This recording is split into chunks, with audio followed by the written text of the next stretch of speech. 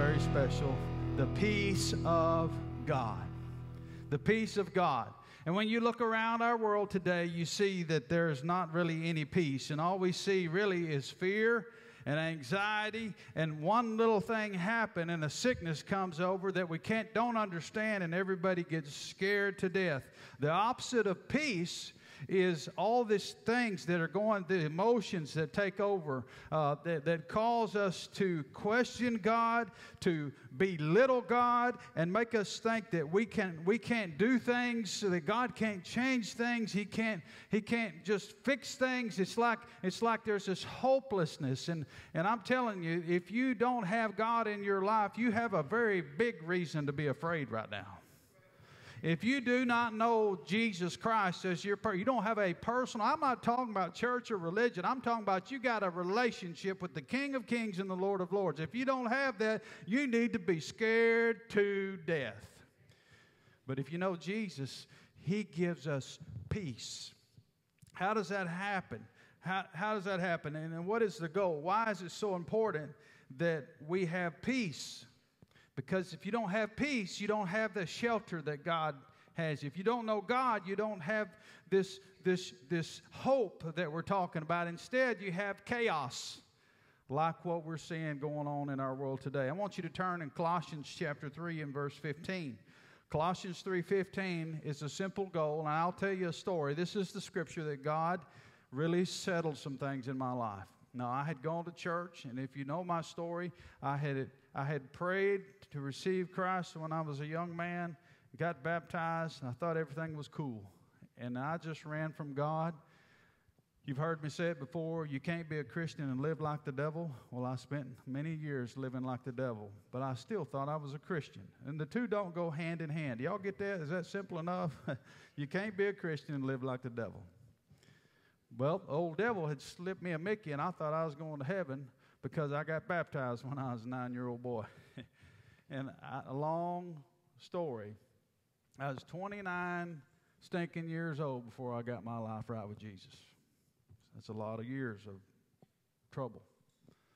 And it came down to a point where I got under conviction. I'd gone back to church, and I was doing all the stuff the church told me was the answers. And I realized I was just as miserable in church as I was out there in all the bars doing everything that everybody said is fun. It's not fun. It leaves you as empty as all get out. But I was just as empty in the church as I was out there in the bars. You know why? Because I didn't have Jesus in my life. You can try to work your way to heaven. That's not your answer either. You got to be filled with the power of the Holy Ghost. You got to come to Him and say, thank you, Jesus. You gave me your life for me. I now give my life for you. And if you're going to follow Him, you're going to follow Him. Doesn't mean you're not going to mess up, but you're going to follow Jesus. And you'll be taking steps in that way. Well, this is a scripture that Wallace Edgar read to me that, boom, sometimes the Word of God will reset you. This scripture reset me on the spot and changed my life. Take a look at it. Colossians chapter 3 and verse 15. Colossians 3:15. It says, and let the peace of God rule in your heart. That's all I needed to hear. Because I didn't have peace about where I was going. I didn't know whether I was going to go to heaven or hell. To which also ye are called in one body, and be ye thankful. And so let the peace of God rule in your heart. And that's where the battle was with me. Is I didn't have peace. I was doing all the right stuff on the outside, but it came to a point, all the stuff I was doing on the outside wasn't my answer. It didn't fix anything. And it came all down to one little thing on the inside of me. It's peace. I didn't have peace. It was at that moment that I realized that if I were to die, I'd go right straight to hell. No matter what anybody thought, no matter what I did, no matter I got baptized, no matter as a member of Trinity Baptist Church, no matter if Wallace Edgar was my pastor, no matter if I went through and was leading people to the Lord and I was doing preaching some and singing, all this stuff for the Lord, didn't matter. All the stuff I was doing didn't matter. I didn't have Jesus in my life. I didn't have peace that if I were to die, I would go to heaven. this scripture is the goal for you. You got to quit looking at what's going on around you. And you got to let the peace of God rule in your heart. The peace of God. 3 ways to have peace. How to allow the peace of God to rule in your heart. 3 ways I want to share with you today to have the peace of God in your life. You say, well, I don't have that. I don't ever have that. I get good and then I'm bad. And then I get worse. And then it gets better and then it gets worse again. And your life's just kind of like a roller coaster. And you keep going through the motions, all these things. And year to year, there's a different deal that just wipes you out. And you go to church for a little bit and you get better. And all of a sudden it just wipes you out again. And you realize you don't have peace. And if you're like me, you'll come to a point where you want to do something about it. But the first thing that you need to do in these days, if you want to have the peace of God in your life, is number 1, is spend twice as much time reading God's Word as you do watching the news. Can I get a good amen from somebody out there? You want to fix some things in your life? Spend twice as much time in the Word of God as you do watching the news. And it'll fix a whole bunch of stuff in your life. Amen? Or oh me. Probably both. And so Scripture says, turn to Psalms 91, verses 1 through 3. This has got to be a verse. When things go from bad to worse, you better have this marked in your Bible. You better have this on the wall of your house somewhere. And if you start looking twice as much at the Word of God as you are watching the news, you will discover things like Psalms chapter 91. I just want to read the first 3 verses of it. Psalms 91, verses 1 through 3. It says, he who dwells in the shelter of the Most High, that's somebody that's come to know the Lord Jesus Christ and has a relationship. If you dwell under that shelter, that by itself fixes a whole bunch of things. It says, if you do, will abide in the shadow of the Almighty. Now, I don't know about y'all, but when I'm in God's house, ain't nothing going to touch me that God don't want to touch me. And when I'm in His shadow and I'm so close to Him, ain't nothing going to get through my God. Amen? I don't know if you believe that or not, but I do. Keep reading, verse 2. Verse 2 says, I will say to the Lord, my refuge. Listen to these words that God is in your life if you have a relationship with Christ. My refuge, my fortress, my God in whom I trust. That only comes when you have a real relationship with Jesus Christ. Look at verse 3.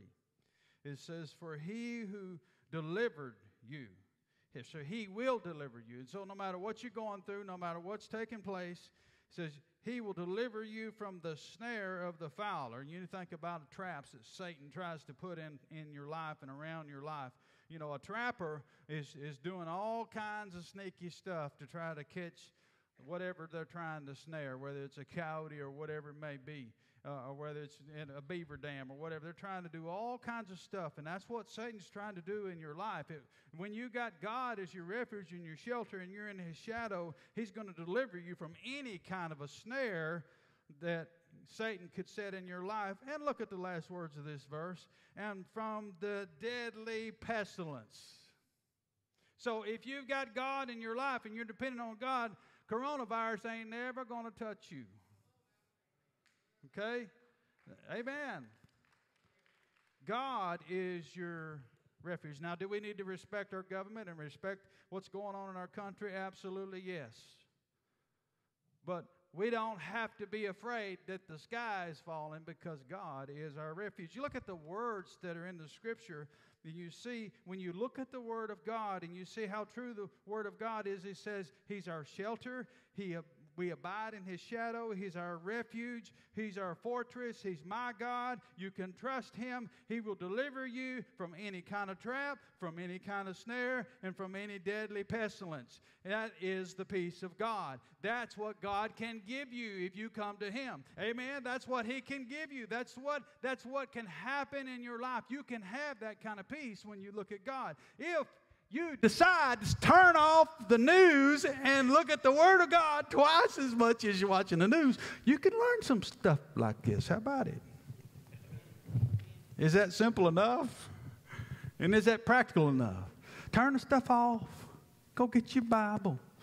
It'll make a huge impact. You'll begin to have peace. So spend twice as much time reading God's Word as you're listening, watching the news. The second thing is this. The second way you can have peace in your life is number 2. Spend 3 times as much time praying and worship with Him as you do on social media and talk radio. So I'm not watching the news because you ain't got time to watch the news, but you're doing social media when you're backside waiting on somebody to get that last set of yearlings up there to pen. You know, when you're on your break at Cooper Tire and they're, coronavirus, you're putting it in there and you're doing all this stuff.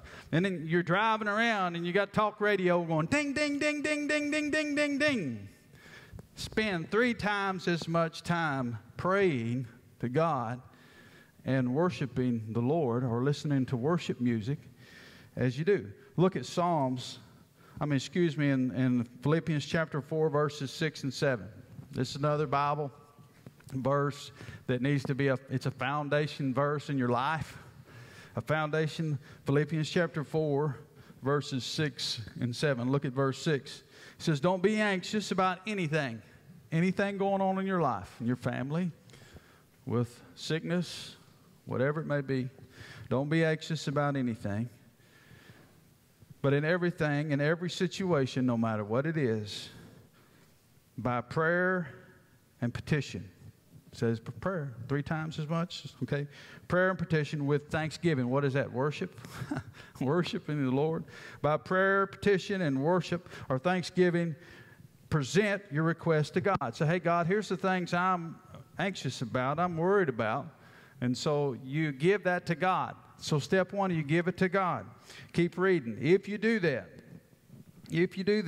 the next verse in verse 7 says, and the peace, and that's what we're talking about, the peace of God. How do you get peace? If you do that, the peace of God, which transcribes all understanding. Anything that doesn't make sense.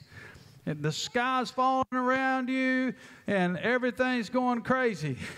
But you got some kind of peace in your life that's crazy, weird. It transcends all human understanding, your translation may say.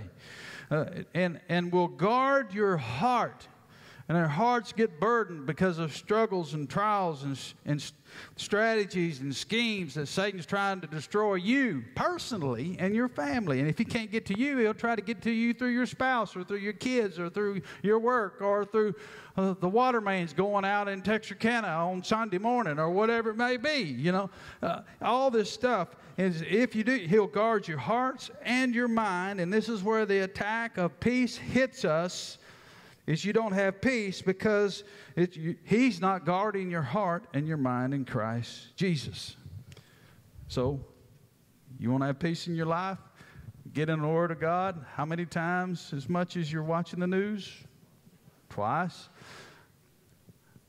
Spend how many times? 3 times as much time praying and worshiping as you do listening and to talk radio. Y'all hear me? Talk radio and social media. And God will reset you. He'll give you peace. And here's the third and final thing I want to give you that is so powerful. If you want to have peace in your life, number 3 is this. Stay ready to die. You say, I don't want to die. Well, I don't want to die. But every day I'm sitting on this earth, I can slap Satan upside the head 14 times that day. With the Word of God, I'm nobody compared to Satan. But I overcome him by the blood of the Lamb and by the word of my testimony. If I'm alive, I'm testifying for the glory of God. No weapon formed against me will prosper, is what the Scripture says. I'm alive, I'm making a difference for God. But if I'm dead, whoo, son, moonwalk in heaven, son, I'm telling you. How'd y'all like that? That's pretty good, wasn't it? Easy. You need to stay ready to die. So I don't want to die. I'm worried, man. This coronavirus gets me. Go in a store, get on an airplane, going to get sick, going to die. Going to take it home to my mama, my father, this old. Both my parents are real weak. Their immune systems, this could kill them dead. I'm going to run around here and be all worried and scared, worried for my own life, whatever it may be. You need to stay ready to die, and you'll have peace. You'll have peace with God. I want you to look at Hebrews chapter 9, verse 27. Hebrews chapter 9, verse 27. Just so you know, I'm not just babbling up here. This is not my opinion, what I just said to you, what I'm saying. This is God's, your creator, said, hey, pay attention. Don't worry about all that stuff. You need to be ready to die. And here's how he says it in Hebrews chapter 9, verse 27. He says, and just as it is appointed for man to die once, and after that comes the judgment. Appointed. You see that word? Appointed. Appointed. Appointed does not mean accident. Appointed means that every single one of you, including me, has a death date that God already knows. Do y'all believe God's word to be true? He says it's appointed. He knows it. Before the foundations of the earth, somehow or another, he knows when you're going to die.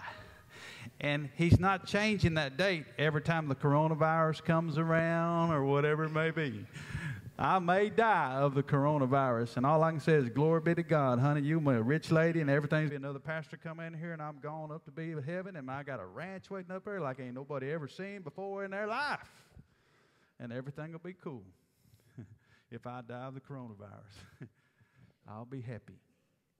You'll be happier because then you'll get a real preacher. Amen. He can really preach.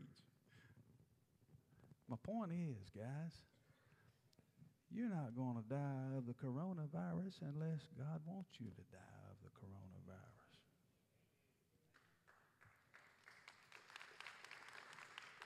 Amen.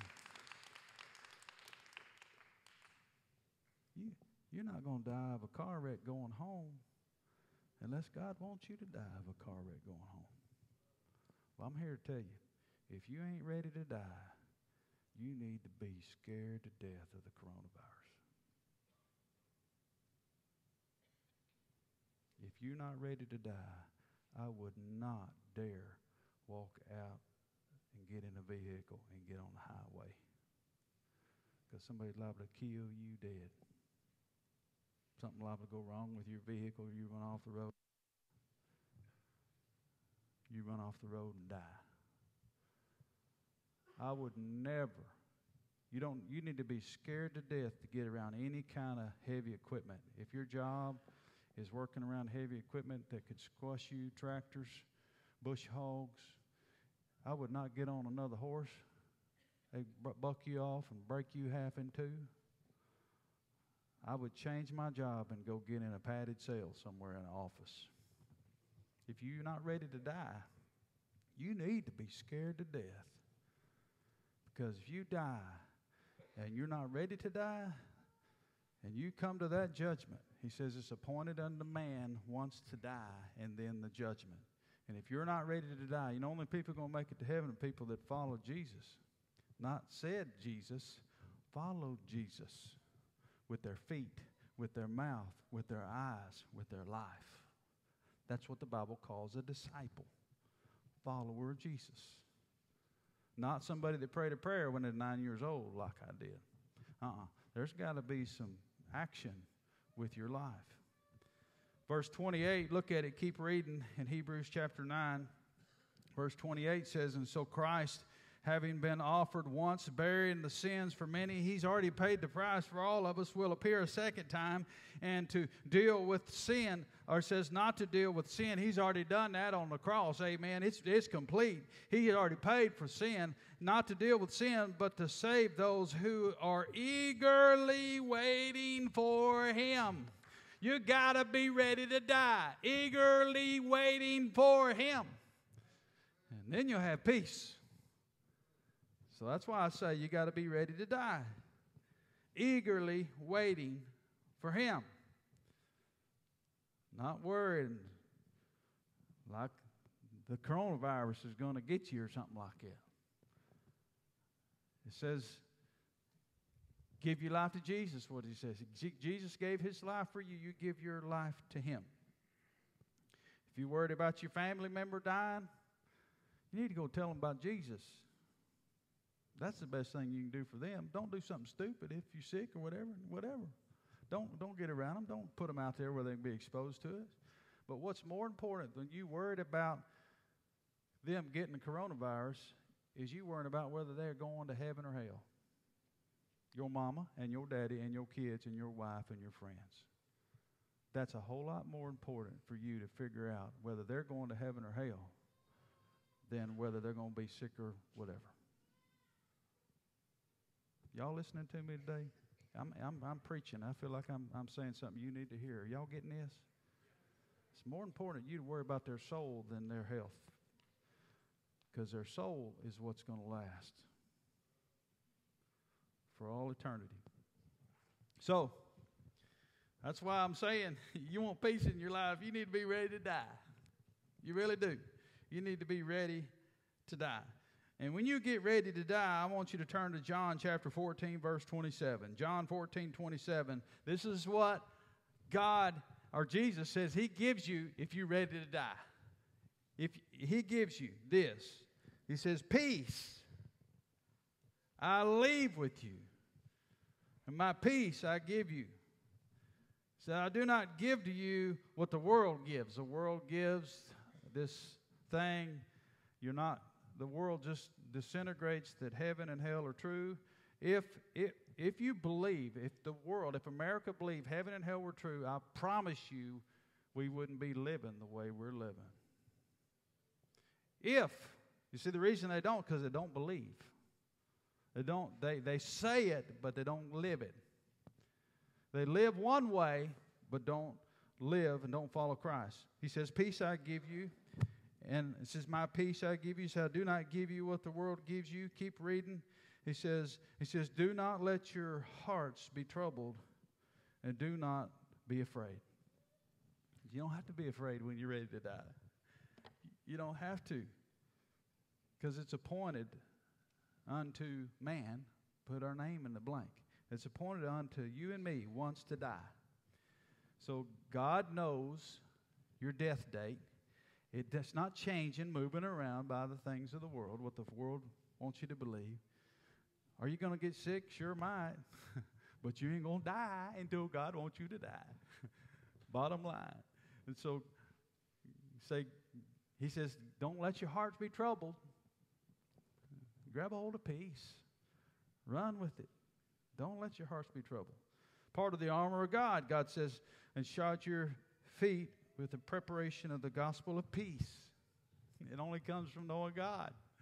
Anybody ever walked outside in the rocks in the cold, and you run outside in your short breeches because you're going to shoot a coyote or something at night out there with fighting your dogs or something like that, and you can't hardly walk around? If you walk around my house too far, you'd be stepping and there'd be stuff running through your toes, if you don't have shoes on. But you understand, we can't function without shoes or boots or whatever it may be. And it's the same way. You can't function. You can't go through this world unless you're going to put on some peace here. And I'm telling you how to do it. 2 times as much time in the Word as you watching that dadgum television set. 3 times as much time in prayer and in worship as you're on social media and the things of the world and talk radio. And the third thing you need to do is you need to be ready to die. Today, you need to be ready to die. If you're not ready to die, you ain't got no business walking out them doors. You need to be scared slapping to death, because this coronavirus is going to kill you, kill your family. If that don't happen, something else is going to kill you. And you're going to die and go to hell, and you're going to remember every word I said here from this pulpit today, saying, I remember that preacher telling me I need to be ready to die. I wish I was ready to die, but I wasn't ready. And I walked out of that room, and God, sure enough, I died. Sure enough, I went to judgment. And sure enough, I didn't follow Jesus. Sure enough, I had all these other things. I was like that rich young ruler that had all that stuff, and that rich guy that had all that stuff that he was talking about. And I was too busy. I said, I'll do it later. today might be your last later.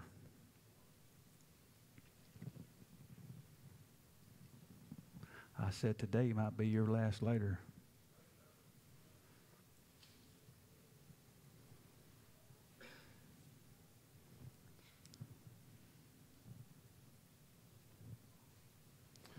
I'll ask you to pray with me.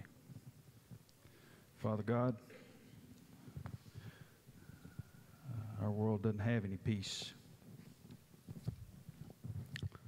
It's very obvious they don't have peace because they don't know you. There's a whole bunch of people showed up here today because they want to do everything they can to be right with you. And I pray in the name of Jesus, Lord, that you're going to help. Lord, you're going to help them take the right steps. I think possibly if you're a Christian here today, you may need to repent before a holy God if you've gotten wrapped up in the things of this world and worry and anxiety, and it's chipped away at who you are as a Christian, and you began to be fearful, and anxiety has taken over. And just say, God, I'm committed to get back in your word, to reset my mind, reset my heart. My heart's troubled.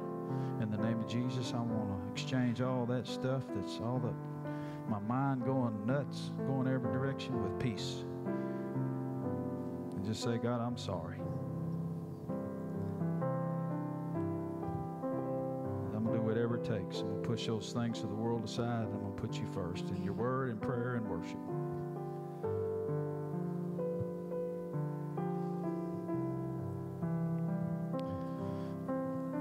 I remember the day when I figured out I wasn't ready to die. I remember how that made me feel. I remember the worry and the anxiety that built up in me, and it really bothered me. And I really knew I needed to do something. And I was serious about getting right with God that day. Maybe today you're serious about getting right with God today. You're serious about it.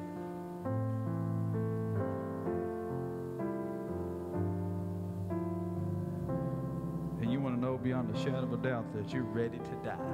That if you were to die, that you go on to heaven. And right now, there's not peace in your life on that. If you were to die right now, you really don't know whether you'd go to heaven or hell. The Bible says, let the peace of God rule in your heart. If you want to settle that once and for all, I'm going to ask you, nobody looking around, except you and me and God. I'm going to pray a very specific prayer for you. I'm not going to ask you to come front. We don't do that business. I'll pray with you right there where you sit. If you want to settle this and be ready to die, stick your hand up in the air just as high as you possibly can. Amen. Hold it up there. Amen. Lord Jesus, you see the hands, the people that's saying they want to be ready to die. Lord, the only way we'll ever be ready to die is if we give our lives truly to you. Relationship with you. Lord, there is no danger when we come to you.